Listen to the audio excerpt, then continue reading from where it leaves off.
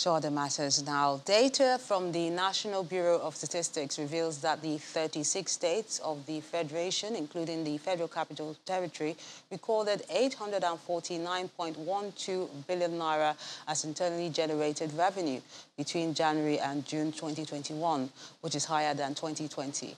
Lagos State recorded the highest IGR in review period with 267.23 billion naira, accounting for 31% of the total IGR recorded in the period under review. The Federation Accounts Allocation Committee, FAC, shared the sum of 725.57 billion naira to the three tiers of government as Federation allocation for the month of March. States received about 227 billion naira. The local government councils got 167 billion naira, while the oil-producing states received 53 billion naira as derivation. That's 13% of mineral revenue. To discuss how states can increase their internally generated revenue, the chairman, Odua Investment Company Limited, and former Commissioner for Commerce and Industry in Ogun State, Mr. Bimbo Ashiru, joins us from New York in the United States of America. A pleasure having you with us on the program. Thank you very much, Melinda, for having me on your program today. Now, what are the challenges in Nigeria in the area of generating a profitable internally generated revenue across all states? Yes, that's a very good question. The challenges, I will tell you, they are in three folds. First of all, the issue of integrity is very key. Secondly, the poverty level in Nigeria is another problem. And thirdly, government are not paying so much attention to it. And I'll tell you why. If you look at the leakages in the government revenue in Nigeria, especially in the states, is so much. And because the so-called political supporters, they wanted to be given, I will give you a good example when I was in government, the IGR, internally revenue generation. You have haulage collection. And all these guys will collect this money and they put it in their pocket. First of all, we need to do something in Nigeria. And what we need to do is to stop payment of cash. Because people, when they collect cash, if you collect 100,000 naira, you put 50,000 in your pocket and you give government this. But the TSA that was introduced is something that will help. And I can tell you, states can generate revenue locally. The local government can generate revenue. The states can generate revenue. There are so many areas where they can. And I will give you a good example. Look at national road transport workers, natural road transport. You see them on the road, giving receipts, collecting cash. They make billions of naira in months. And I think Lagos State is doing something. They're now trying to harmonize it. They've created a governing body that will manage that. And that's the reason why they want to kill themselves to be members of that road transport association, because they want to be president. If somebody is making an average of 1 billion naira every month, it's a lot of money outside of government. And these roads, they rely on government infrastructure. They go on the roads, and these are the funds that we need to use to fund to do the necessary infrastructure to do the roads and put them in shape. But the leakages in government is the function of poverty, integrity issue, because people are taking that money into their pocket. I will give you a good example. I remember in Ogun State then, when we came in, we found out that all these funds are not coming in. The ministry was making less than 500,000 naira. And we said, no more payment of cash in the ministry. Pay directly to the bank, bring the documentation. The revenue was increased by over 2,000%. So that means these funds have actually been going to people's pockets. So the only way to do that is a way of harmonize all these things and get the right people to do it, get the right, government needs to pay attention to it because the leakages are so much. Local government, they are doing their own and they are called touts. These touts are the ones collecting money in behalf of government. No, we must eradicate that. We shouldn't have touts collecting money on behalf of government. And that is one of the problems we have in terms of the IGR too.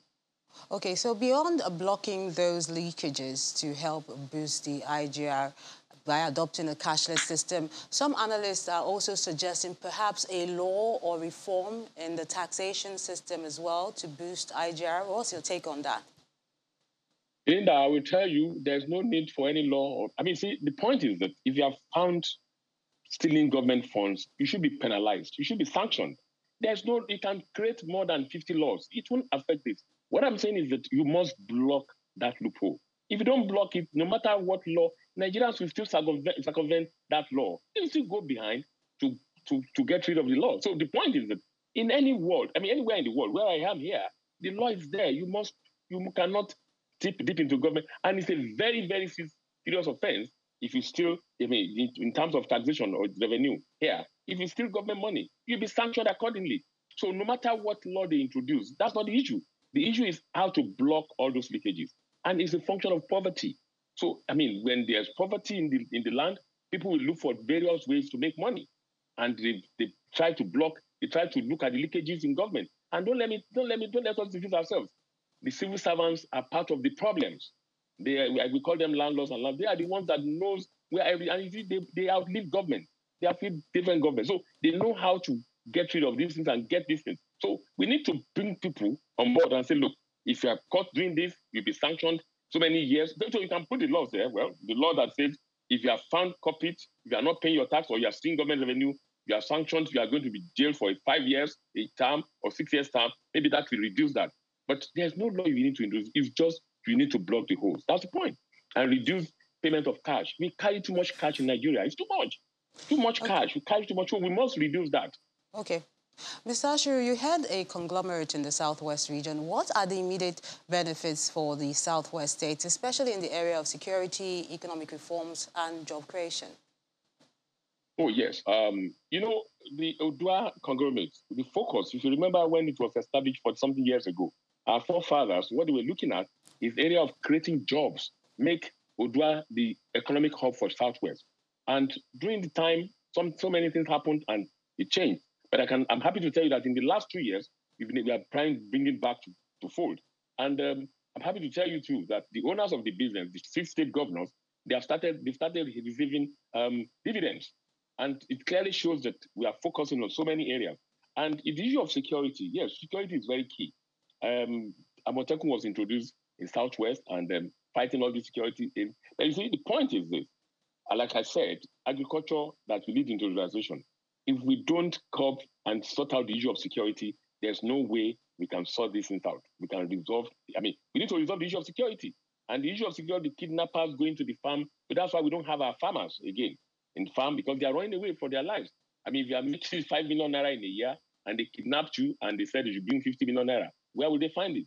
So the point is that our focus is on how, and don't forget that Odua, we are into so many areas. We are like a one-stop shop when it was established. We are into real estate, we are into hospitality, insurance, engineering, manufacturing, agricultural, and now we have been able, we've gotten the license, oil license. So we are into oil and gas by God's grace, and we start drilling oil. So those are the areas, and we are focusing on making Odua the Southwest economic hub, even if it's possible, Nigerian economic hub and Africa.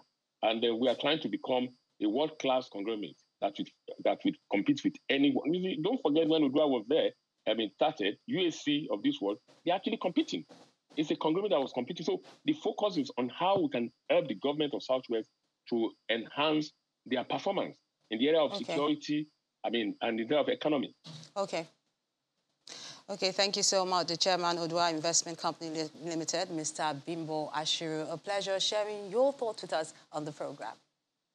Thank you very much for having me, Belinda. A lovely day.